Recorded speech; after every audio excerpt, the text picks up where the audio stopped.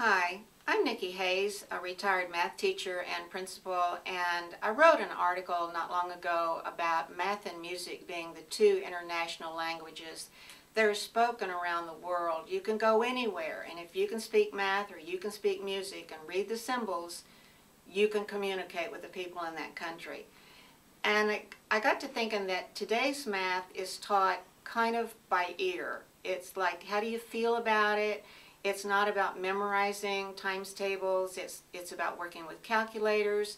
It's about being creative.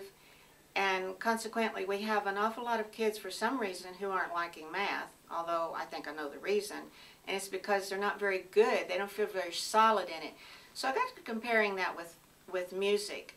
And I got to thinking, what if we taught all music students how to play by ear? They never had to learn notes. They never had to memorize what they sounded like. They never had to learn the relationships of those notes.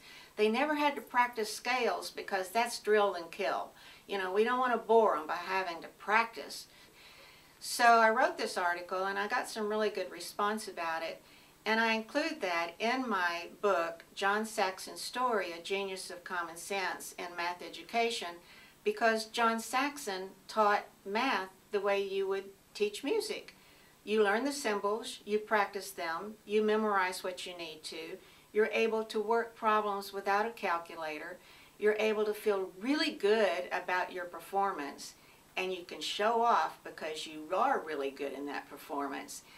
And I think that John Saxon had something going for him. A lot of people hated him on the other side who wanted to teach music and math kind of the same way.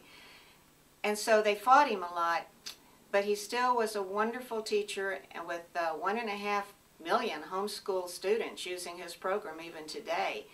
And so I would suggest you look at my book, John Saxon's Story, A Genius of Common Sense in Mathematics, or go to my website, saxonmathwarrior.com.